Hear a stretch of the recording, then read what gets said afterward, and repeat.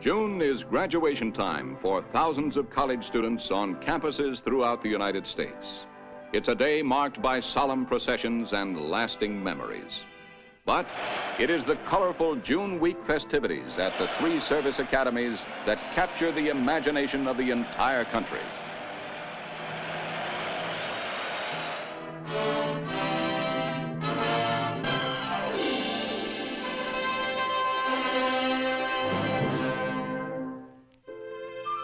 The United States Military Academy at West Point is the oldest of the country's military schools, founded on the banks of the Hudson River in 1802. Over the years, many buildings have been added to serve the needs of the growing student body. There were only 2 men in the first graduating class. Today, the number is over 500. In 1845, the Naval Academy first appeared on the banks of the Severn River in Annapolis. For over a century, the 2 academies successfully fulfilled their task of training officers to lead America's armies and navies. Then, in 1958, a new school was built to train officers, this time for leadership in the expanding age of aerospace. The glass, aluminum, and marble structures of the Air Force Academy high in the Rocky Mountains are as modern as the spacecraft of our time. Life in the 3 academies begins in the same way. Each summer, the new recruits who have all passed the most rigorous examinations arrive for the stiff indoctrination course. They're on their way.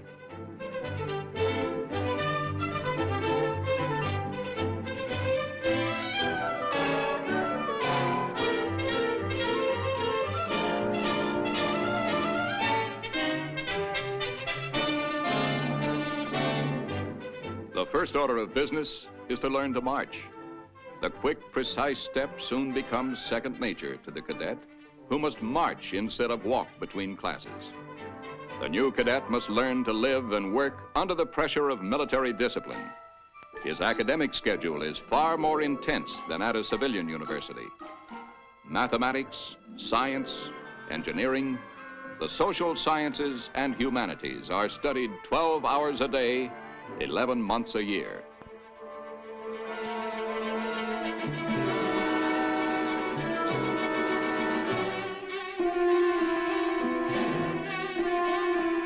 He must become acquainted with the tools of his profession, from the rifle to the jet fighter.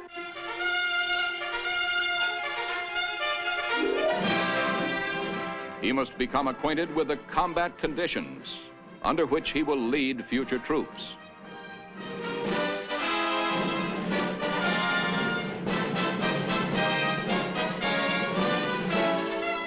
But most important of all, whether in sports, where he develops strength, agility, and a competitive spirit, or in the classroom, the cadet is always being trained for leadership. But somehow, the cadet manages to find time for an active social life and enjoys events filled with the spirit and camaraderie of life at the academies. The friendly rivalry between Army and Navy brings out great crowds of cadets and civilians to cheer their favorite teams.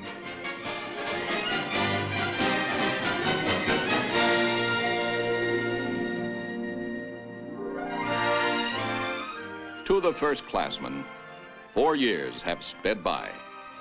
Each advance in rank has brought him greater understanding and knowledge. He has worked hard. To have achieved his goal is a great accomplishment. He knows the true meaning of duty and honor and is ready to take up the responsibilities of his career as an officer in the service of his country. At last, his studies have ended. The lights go out on his academy years. The great day of graduation has come.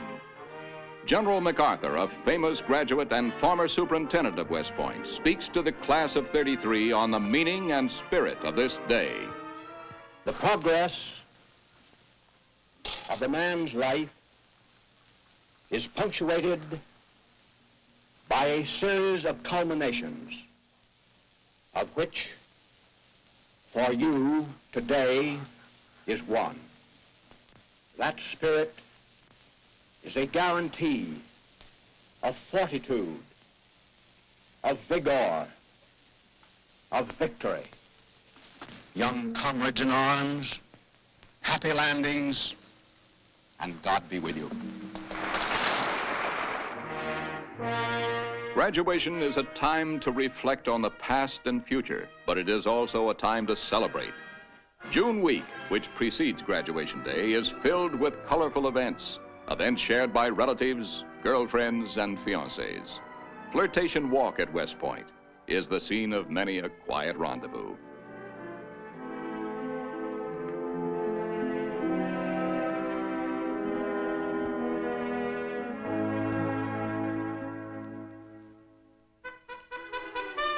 There are athletic events as well, both traditional and unique, such as the Middy's ancient custom of trying to bring down a cap from the top of a greased pole.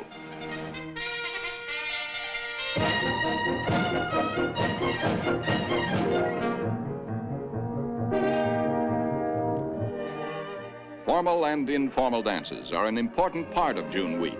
At Annapolis, the midshipmen and their dates continue the 40-year-old ritual of the ring dance. The girl dips the class ring in the waters from the 7 seas.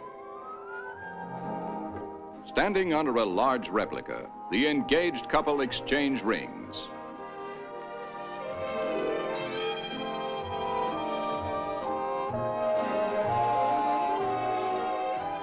The ceremony is sealed with a kiss.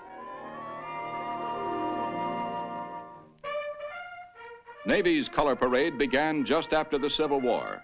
A few years later, it became traditional for a girl selected by the leader of the highest-rated brigade to present the colors.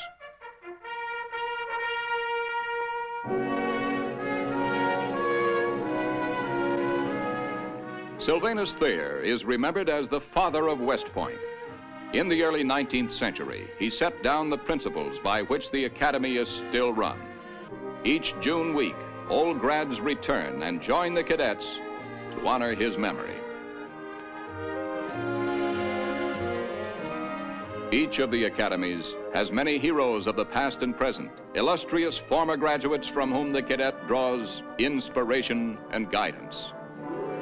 Ulysses Grant, William Tecumseh Sherman, Robert E. Lee, Stonewall Jackson, Blackjack Pershing, Bull Halsey, Omar Bradley, Ernest King, Hoyt Vandenberg, Chester Nimitz, Nathan Twining, Dwight Eisenhower, Maxwell Taylor. What better time than graduation to display the precision and skill which has made cadet marching famous across the country? The dress parades are dramatic highlights for cadets and visitors. Remember how they looked when they started.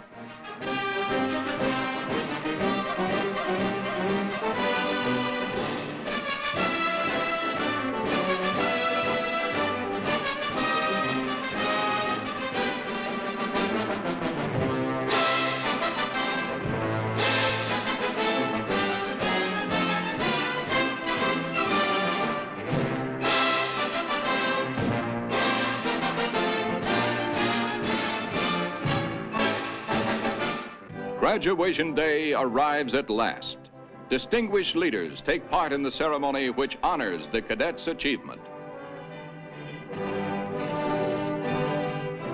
After all the diplomas have been received, the cadets let loose.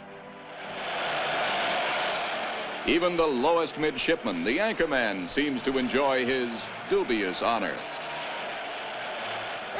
From Denver to Annapolis to West Point, the story is the same. From the highest honor man on down, it's hats in the air. They've made it at last. They're United States officers. There are special rewards for some of the graduates who take on other responsibilities after a colorful military wedding. Their studies are over.